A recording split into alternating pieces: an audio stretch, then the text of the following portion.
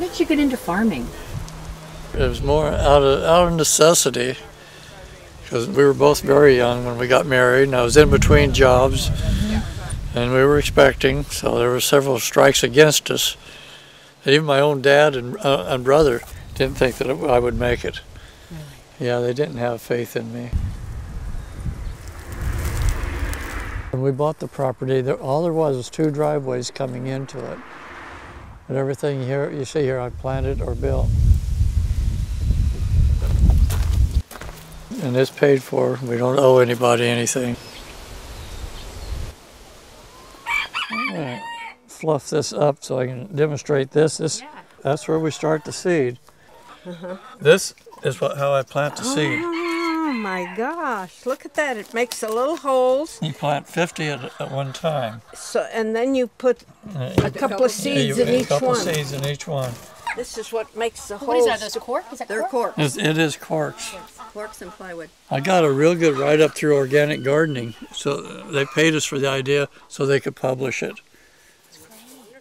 And now a company is selling them in 29 countries. This company bumped on and seen the idea. Well, that's a wonderful idea. In the magazine. We couldn't afford to do those kind of things, so somebody got it. But there you have 50 plants. That's good for $100 to $150 in each flat.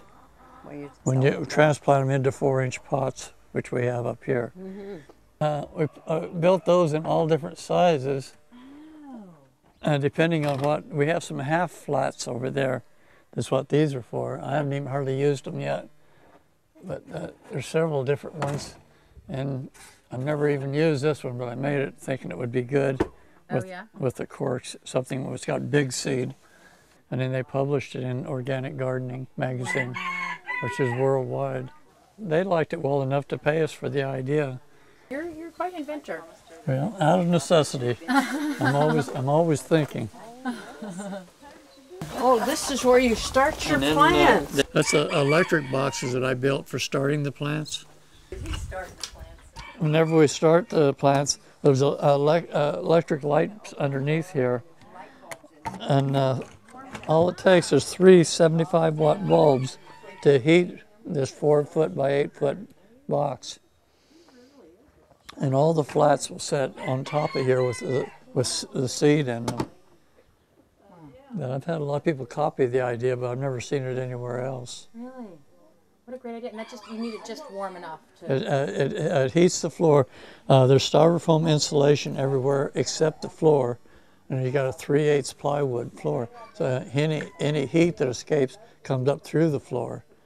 And it'll be about 70 to 72 degrees in there for germination. This is a bluebird house here. That size there, and he also has some of the redwood bluebird houses. That's some of the different bird houses that I built. Birds, huh? All different kinds of birds. Oh, beautiful. And bat houses, I build those.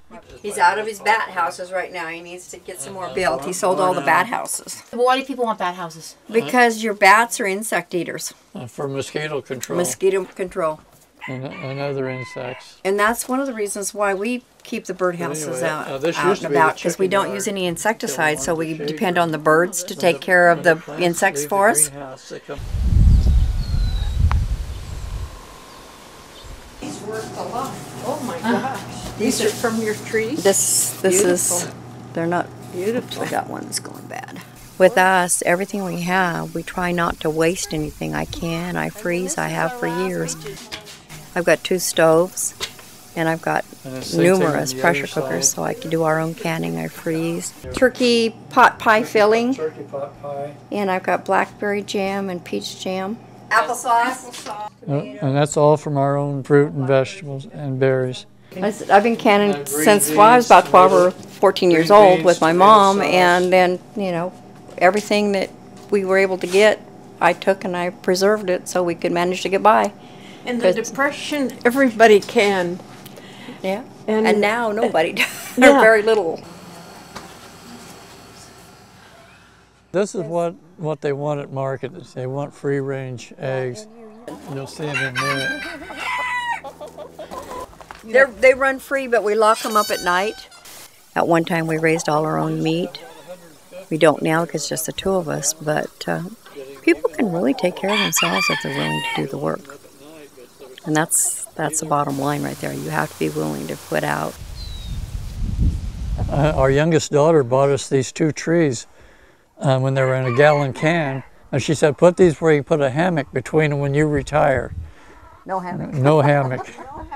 I'd rather have a potting bench. Kirsten, here's a couple of sayings that you would enjoy, I'm sure. Happiness is found along the way, not at the end of the road. Prior to that, I used to dwell on retirement. I couldn't wait till retirement, till I read that sign.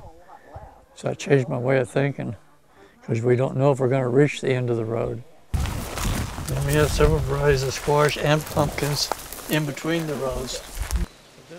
Getting out of debt before retirement is a key, because that would be really hard if you're making high house payments or high rent. But it's all paid for and we don't owe anybody. So.